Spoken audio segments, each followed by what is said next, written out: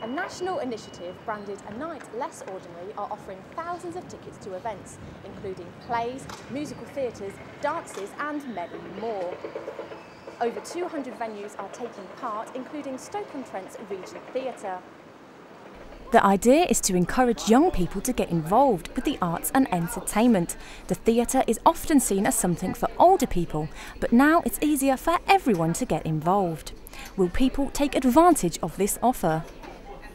Yeah, definitely. No, I don't like theatre.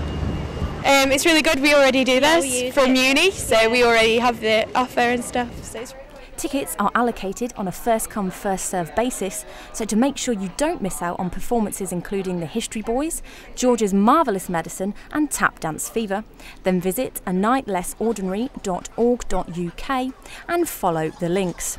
I'm Kirsty Bourne for Staffs Live.